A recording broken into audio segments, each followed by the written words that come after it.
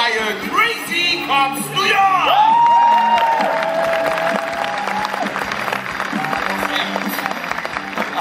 Dankeschön, danke. Ich freue mich, euch, ob nun jung oder alt, hier heute begrüßen zu dürfen. Ja, denn heute ist ein ganz besonderer Tag in der Geschichte unserer Police Academy. Und ihr werdet euch wundern, warum? Ja, es ist nämlich der 10. Todestag des Gründers dieser Police Academy, dem hochgeschätzten Captain McNamara. Ja. Oh, und diese silberne Statue soll an ihn erinnern. Ja. Davies. Ja, Hallöchen. Sag mal, bist du da langsam mal fertig? Nein? Wie? Nee. Gehst jetzt mal schön in das Café und machst da weiter, ja? Ja, natürlich, du. Ich bin ja hier der Captain. So, was denn? Oh, Valentino, ich weiß ja nicht, ob du es schon wusstest, aber Senator McFlurry und die Kollegen des FBI New York werden hier heute eintreffen, um uns das Erbe des großen Captain McNamaras zu überbringen. Ja, du, das sind $2 Millionen. Ja, Captain McNamara spendete dieses Geld unserer Police Academy, um davon neue Rekruten auszubilden, neue Fahrzeuge zu kaufen und um das Recht und die Freiheit unserer Bürger zu gewährleisten. Ja. Captain McNamara war schon ein sehr vorbildlicher Captain. Er glaubt an die Zukunft dieser, unserer Police Academy. Ja. Aber Valentino, eins verstehe ich noch nicht. Warum schickt Washington einen Senator? Warum sollten sie einen Senator beauftragen? Gute Frage, ja. Oh, ich hab's! Ja, in Washington haben sie bestimmt bemerkt, mit welcher Hingabe ich arbeite und selbst die schwierigsten Fälle löse. Ja, der Senator wird mir bestimmt einen weiteren Orden verleihen, da bin ich mir sicher. Ja. Oh, ich werde General der bewaffneten Truppen. Ja, oder Koch von leckeren Suppen. Ja, oder vielleicht auch nur Reparateur von kaputten Puppen. Das weiß man nie genau.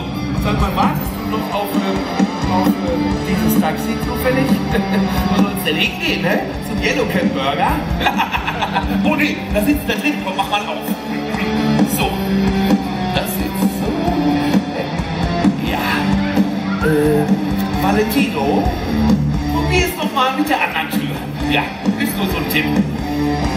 Oh, wen haben wir denn da? So. Sind Sie Captain O'Brien? Richtig, ich bin Captain O'Brien und Sie sind? Ich bin Secret Agent ACW. Ich bin auf einer Undercover-Mission, um Ihnen die geheimsten Neuigkeiten mitzuteilen. Och, das ist aber mal nett. Ja, aber warum haben Sie mir denn nicht gesagt, dass Sie hier heute erscheinen werden? Das Verteidigungsministerium im Pentagon schätzt eben die absolute Geheimhaltung, Captain O'Brien.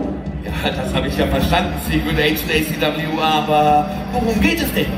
Captain O'Brien, eine kriminelle Bande, die im ganzen Land gesucht wird, hat die Stadt erreicht und plant einen Überfall auf diese ruhmreiche Polizeiakademie. Wir kennen leider nicht den Kopf der Bande und wissen nicht, wo sich diese aktuell befindet. Sie sollten jedoch auf jeden Fall alarmbereit sein. Ja, das sind wir, Secret Agent ACW, aber ein Captain O'Brien hat natürlich vor nichts und niemandem Angst. Auch nicht vor ein paar dahergelaufenen Dieben. Aber lassen Sie mich Ihnen mal zeigen, wie organisiert wir sind. Roxy, Lightning, angerutscht, angetreten. Kommt schon wieder. Schauen Sie und staunen Sie.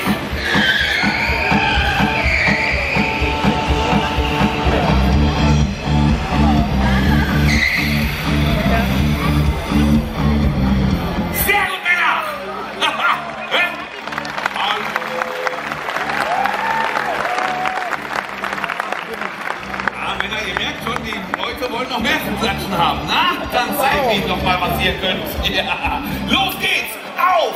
3, 2, 1, Silvio! Ja! Schön! Kameramann, weiterfahren! Und vorbei!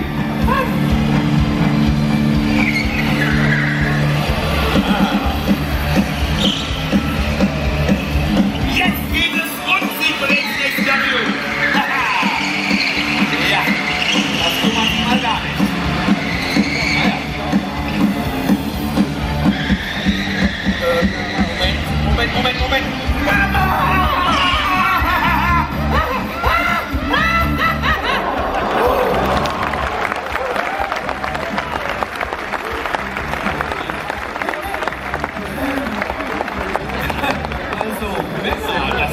doch mal eine gute Portion Action. Da habt ihr euch aber erstmal einen Donut verdient. Los, wer als erster da ist. Ja. Ach, Dankeschön, ja. Naja, also als Captain bewaffnet mit diesen Männern, da bin ich mir sicher, dass unsere Police Academy gut beschützt ist und wir alle ruhig schlafen können. Ja, ja, nicht jetzt. Aber eins müssen wir noch erledigen. Was war denn das? Oh ja, Valentino. Was machst du da hinten? Komm mal her. Du musst was für mich erledigen. Und zwar musst du für mich einen kraftvollen Kanonensalut zu Ehren Captain McNamaras abfeuern. Ja, los geht's. So.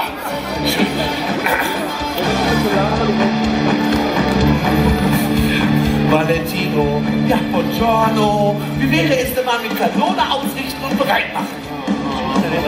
Also ich habe was. Wo ist sie denn hin? Oh, Secret Agent ACW. Kommen Sie mal lieber wieder zurück. Das ist Valentino. Das könnte gefährlich werden. Ja, was macht denn der da? Valentino, bist du jetzt bereit? Sehr gut. Also los. Auf. 3, 2, 1. Ja, nein!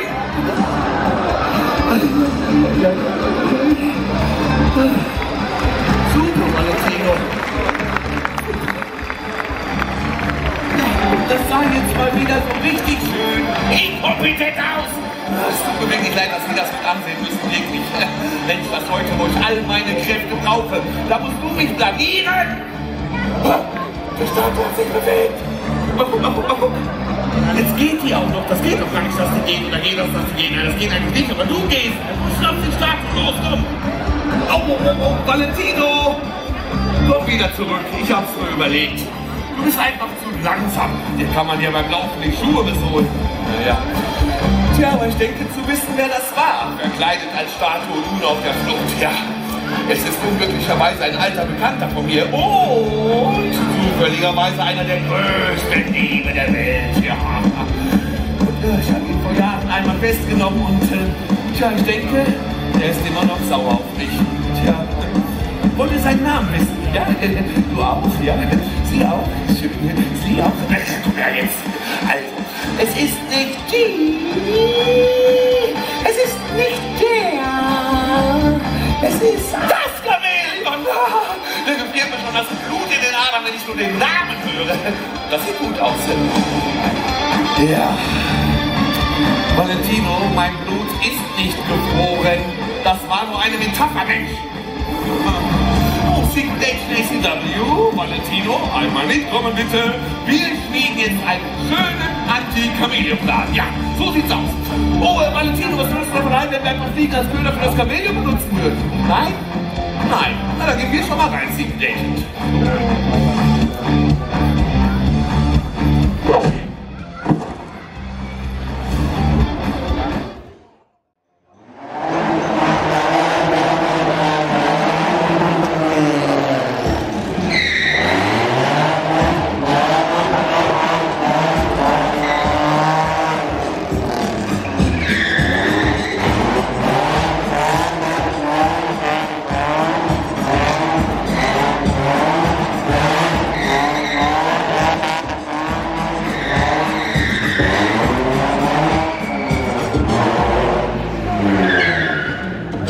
Drehtag an.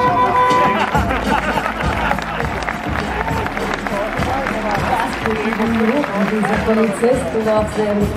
Und besonders dieser Captain O'Brien. Sie ahnen nicht einmal, dass wir ihnen die Jubiläumsfeier gründlich ruinieren werden. Wir stehlen ihnen das Geld einfach während der Feier.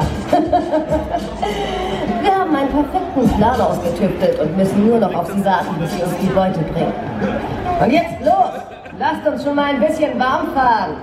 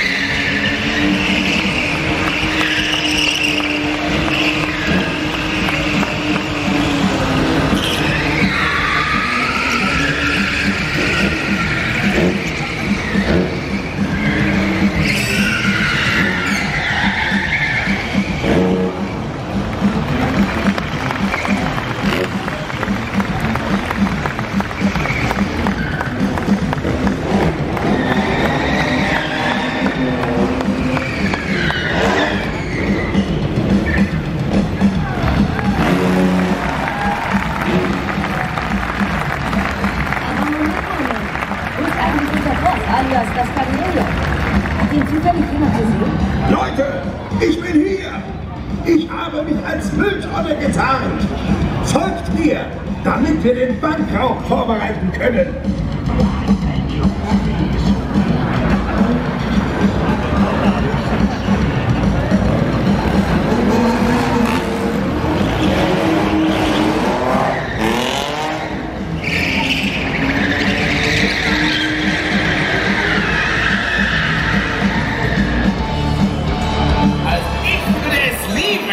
Funktioniert, Valentino.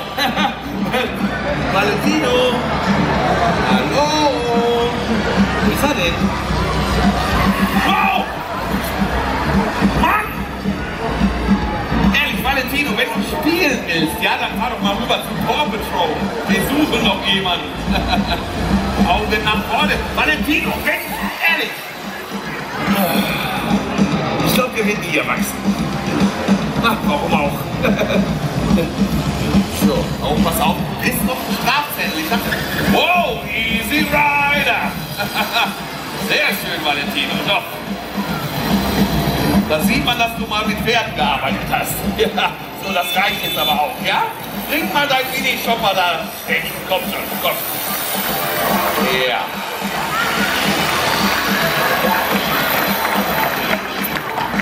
Ja, heute noch. Wir essen zeitig. Und jetzt, komm bitte hier hin. So, also,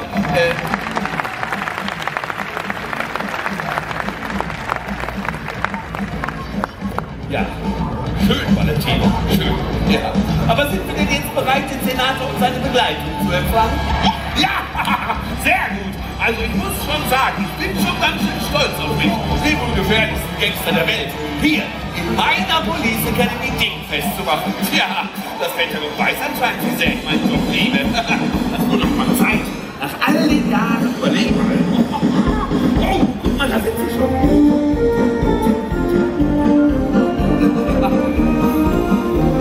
Oh, der Senator. We make America great again. Oder auch nicht, ja. Oh, ein Höchchen, Wofürchen. Ja. Oh, Valentino, das müssen wir auch mal machen. Das sieht gut aus. Ich nehme den schwarzen Wagen. Da fahre ich dann mal zu meinem US-Treffen. Ja. Ach, da freut sich jetzt aber einer. Ja, will der kleine Valentino die Tür aufmachen? Ja, will er rüber? Will er das? Na los, dann mach auf. Mach auf. Das kann er ja wenigstens. Ja, Moment. Hauptsache, es ist die richtige Tür. Ach, der hat zwei. Glück gehabt. Herzlich willkommen, Senator McFlurry. Warum versteht das nie einer? Jetzt aber. Captain O'Brien, stehen Sie zu Teil. Ich habe viel von Ihnen gehört, von Captain McNamara. Ach, Senator, jetzt werde ich aber gleich rot wie Ihre Krawatte. Ja. Naja, aber lassen Sie es mich mal so ausdrücken. Meine Männer würden alles dafür machen, um das organisierte Verbrechen zu bekämpfen. Ich weiß, Captain. Aber haben Sie schon davon gehört, dass Ihr alter Feind wieder aufgetaucht ist, das Camelion? Ja, das Camelion ist wieder da. Hab ich bereits gehört, aber machen Sie sich keine Sorgen, Senator. Wir haben bereits einen schönen Anti-Camelion-Plan geschmiedet. Sein Foto hängt in allen Polizeistationen im Lande. Es ist weit hinter Gittern. Ich bin froh, dass Sie so zuversichtlich sind, das Camelion zu schnappen, Captain. Sonst? Trotzdem wurde ich vom Verteidigungsministerium hierher beordert, um zu prüfen, ob alles sicher genug ist, bevor ich Ihnen die $2 Millionen aushändige. Ich hörte, Sie sind nicht mehr der Jüngste und etwas eingerostet, Captain. Bitte? Was soll das denn heißen? Der war teuer, ja? Aber ich zeige Ihnen jetzt erstmal, aus was für einem Holz ich geschnitzt bin. Ich habe natürlich wie immer einen Burger im Ärmel. Ja. So, Valentino, das Spezialfahrzeug, komm schon! Ja. Eigentlich ist das ja so ein schöner Transporter, der ist so 3 Meter hoch, 16 Meter breit. Wow! Das ist Valentino. Ja, der ist ja. Auf jeden Fall kaufe ich ihm nichts mehr von Lego. Was der daraus bastelt, ist ja Wahnsinn. Naja.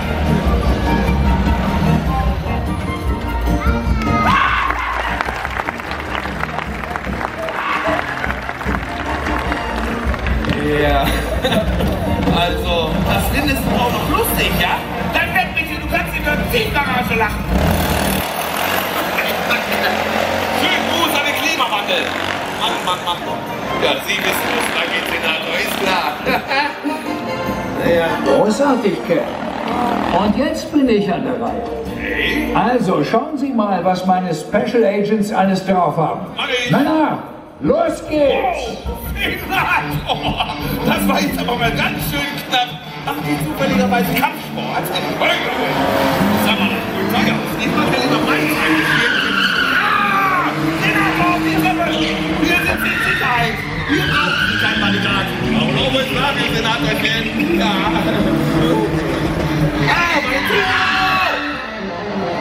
Wow! Hast du das gesehen? Ja.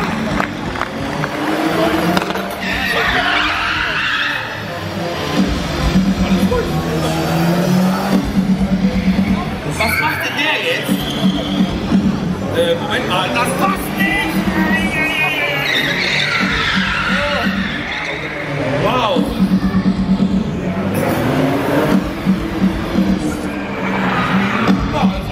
Das war jetzt schon mal sehr beeindruckend, aber ich frage mich, passiert denn da noch was? Ja, da passiert noch was. Ja, dann. Lass uns mal schauen. Oh ja, Uno, Due, Tre. 3 Fahrzeuge, 6 Reifen. So muss das sein.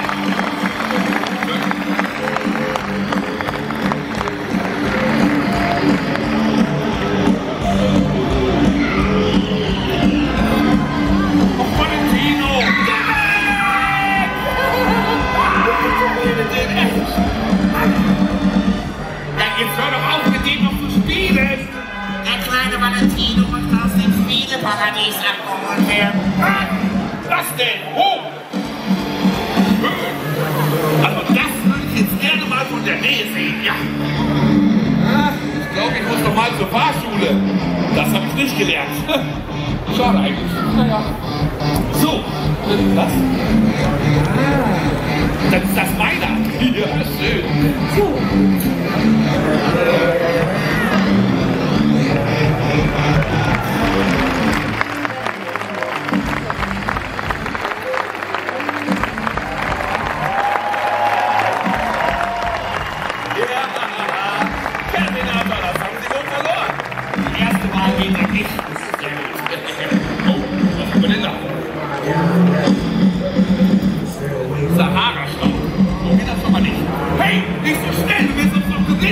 Valentino, du Model, komm mal her. Du musst mal die Scheibe sauber machen. Der Mann sieht noch gar nicht. So geht das nicht. Nein! Ja. Valentino, die Scheibe. Doch bringt niemals ein Ventilator. Ventilator? Pantomimen. Wow!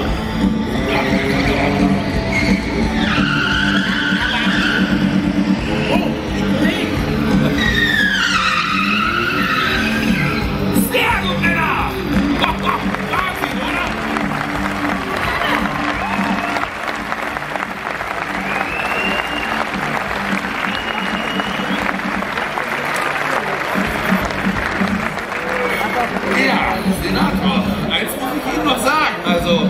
das sah jetzt mal nach verdammt harten Tränen aus, ja. Da wollte es mich schon wundern, wenn das Camelion hier auftaucht, irgendetwas Kriminelles zu planen, oh. Das hoffe ich sehr. Und lassen Sie uns das Geld sicher verschließen und nicht weiter darüber nachdenken. Ja, das Geld eben nicht weiter darüber nachdenken. Oh, da kenne ich jemanden, Senator. Warte.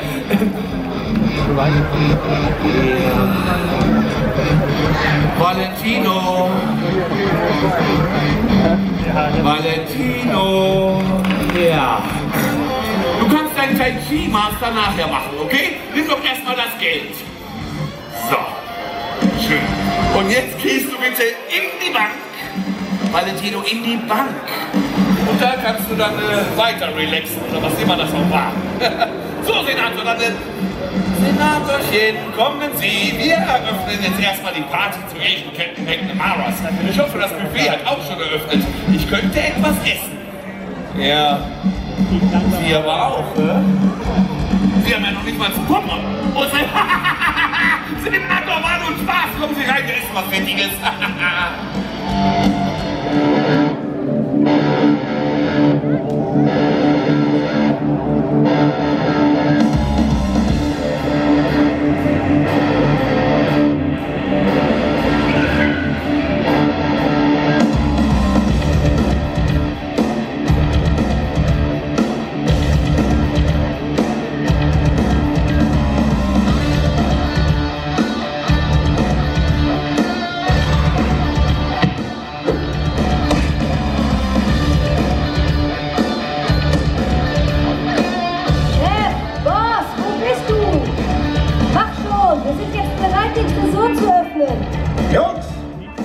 hier oben. Meine Tarnung ist nun diese Satellitenschüssel. Aber ich komme jetzt runter zu euch.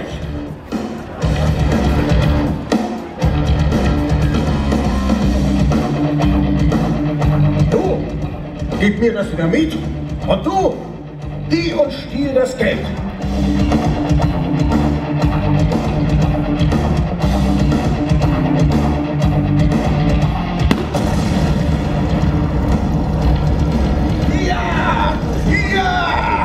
Endlich reich! Viel besser noch, reich mit dem Geld der Polizei! Und jetzt lasst uns schnell abhauen, bevor Captain O'Brien und seine blöden Agenten uns noch zu fassen bekommen. Wer glaubt denn ihr? Wir haben doch auch nicht Valentino. Oh! Das ist doch das Camelion mit unseren 2 Millionen. Ja, aber so geht das nicht. Verstärkung! Sag mal, hast du wenigstens angerufen? 911. Ach, das sind wir ja. Das ist die Feuerwehr. Da steht die Kohle Eismann.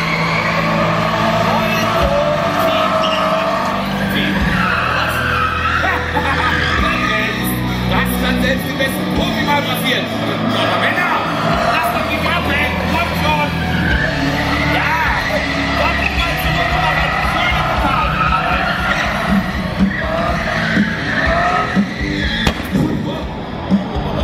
Happy New Year! Mensch, wie schnell die Zeit vergeht!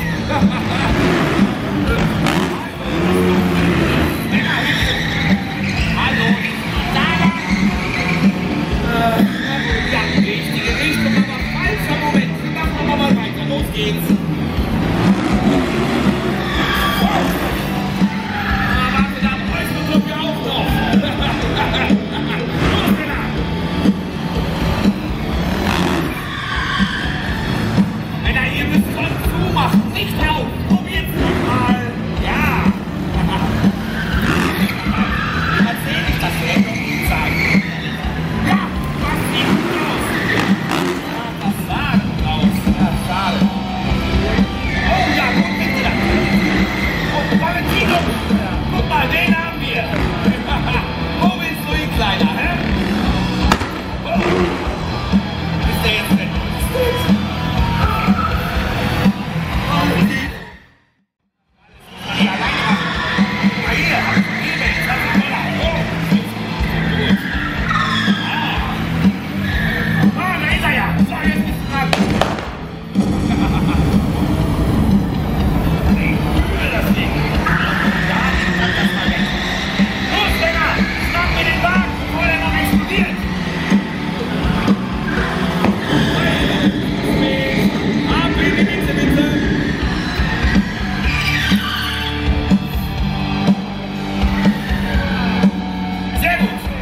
Liebe Cops, Ja?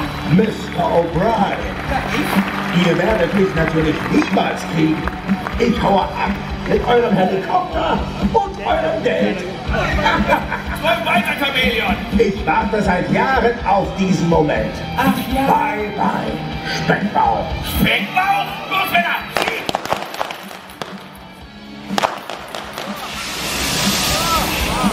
Wow! Was hab ich denn hier für Patronen drin? Ha, cool! Naja, so, dann stellt man das Camelion sicher auf und das Geld, ja? Ja! Was willst du denn? Naruto! Naruto! Naruto! So! Und jetzt weg mit der Hexe in irgendein Tetratorium! Nein! Tarantino! Auch nicht! Terrario! Jetzt hab ich's! Ach, Gefängnis gleich auf! Bye, bye! Ja. Da ist noch einer über. Warte ab! Warte ab! Valentino! Bring mir Goliath und die Spezialwaffe! Pronto! Jetzt geht's los! Ja! So, Valentino! Zielen! Schießen! Ja! Genau so! Karma, Karma, Karma, Karma, Camelion! Das war's mit dir und deiner Gang! Vorbei! Und wem haben wir das zu verdanken? Na, unserer Police Academy natürlich! Let's get the party started! Bringt die Fahrzeuge rein! Party time!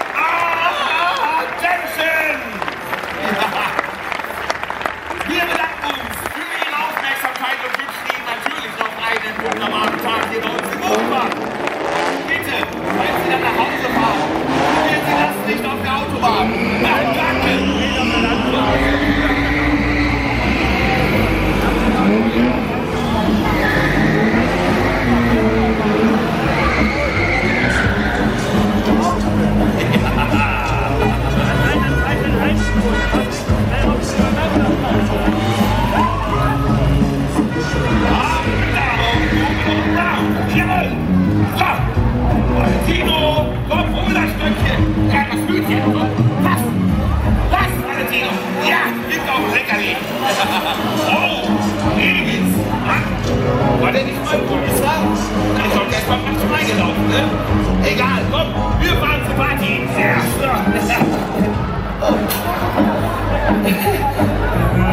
Davis, was machst du da draußen? Ja, das hab ich gesehen, dass du rausgefallen bist. Komm wieder rein. Du willst mit den Leuten gehen? Nee, du bist heute noch der Barkeeper bei der Party. Ja, komm rein.